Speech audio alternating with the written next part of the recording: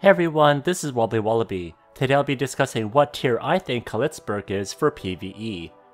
I covered all her skills in a previous video and I'll put a link in the description. Now I'll be trying out her in various PvE instances and letting you know my thoughts on her. First, she reminds me of Rathgricy since both were broken on release, and I wasn't sure if they'd get nerfed just before they were released to everyone else. Her damage is really crazy strong, although she lacks survivability when compared to Rathgricy.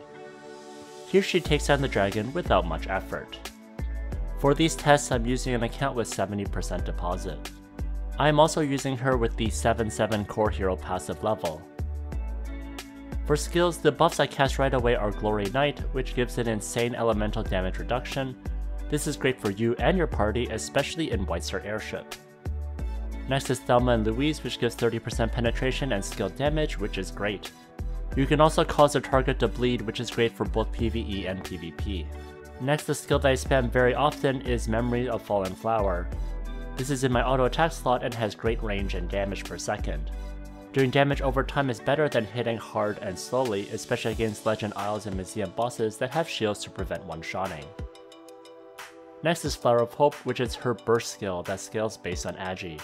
She also automatically picks up petals that give great burst damage as well. Next, for her core hero passive, when you have level 4, then picking up petals will cause Memories of Falling Flower to be cast for more burst. So generating more rose petals and picking them up manually, or using Flower of Hope for auto pickup is great. Her core hero passive level 7 is a nice to have. I don't think for PvE there's anything game breaking here. Next, for these tests, this is my core gear. It's similar to any melee character that has skill damage as well. Her damage modifiers are simple, so gearing her up is also simple. The opposite end would be a class like Ancient Artifact User where you have to balance magic and physical damage. Next, here is her Shadow Equipment, Oracle Mirror, and Relic. Next, for attributes I have to max Agi, then Strength, and then the remaining into Vit. I have more than 500 hits, so I don't invest in Dex. Next, for stats I have 31,000 attack, 123.3% penetration, 96.2% skill damage, 179.8% physical damage, 90.4% physical damage increase, and 274.7% ignore defense. I personally think she is buggy here. On both her beta accounts, her ignore defense seems a bit too high based on what she's currently wearing. She should be closer to 200%. Also, her skill damage also seems suspiciously high, but anyways, if they keep that in, then good for free-to-play players. Against the Golem, she straight up murders him without trying. When trying out other classes, I often have to use the water damage accessories and do some strategy, but she's powerful enough on her own to just do it on auto. Now, is this design a bad thing? Well, I think for free-to-play or semi-free-to-play players, this is excellent. It is like Rathgricy where people can play her without spending any BCC and she's crazy strong. I honestly would choose a class like this over some mediocre PvE class like Fenrir, which has zero hype. Against the floor 3 captain, she does good as well. She's able to avoid getting one shot at the beginning by bursting him down.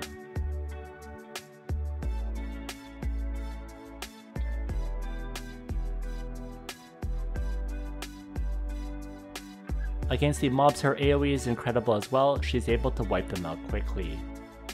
I do think that her Flower of Hope cast time can feel a bit slow at times, and sometimes you want to cast this way faster, but if this was much faster, it would be a bit too busted.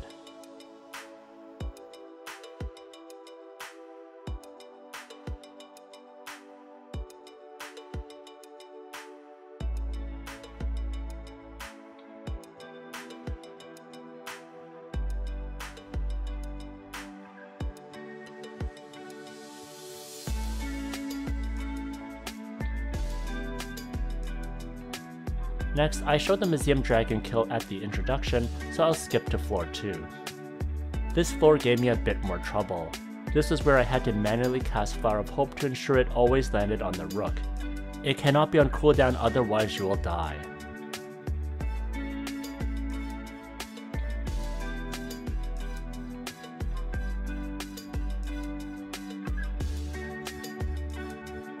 The Rook comes out and I have to burst it down immediately.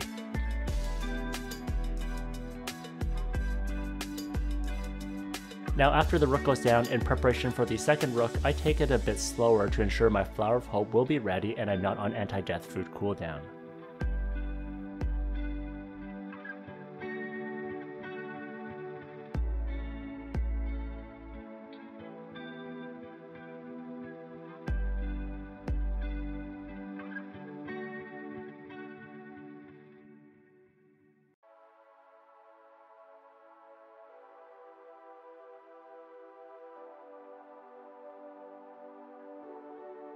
The second rook kill was close. I was thinking I was dead, but luckily I was able to burst it down. Then I continued killing the boss.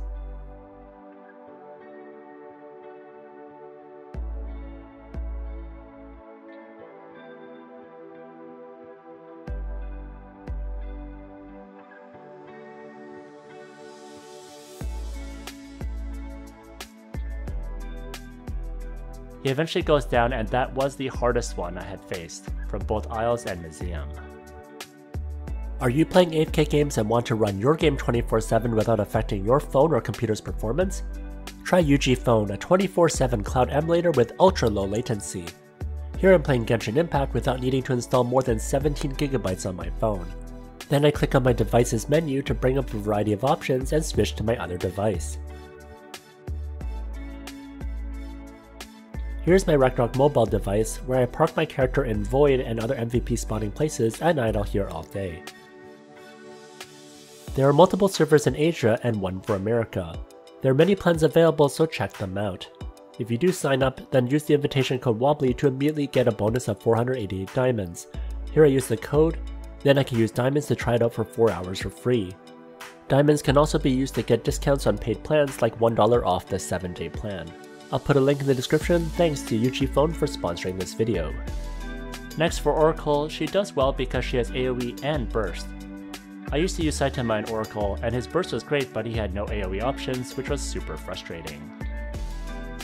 Next for Weister Airship, her survivability isn't great, but I think she gives great team buffs, so she is actually worthy of taking a slot. Her damage is also not that bad either. Next for survivability, you can use the Kobald leader card as a cheap life gain source. When she does Flower of Hope, which is single target, you can gain back HP as you see against this dummy.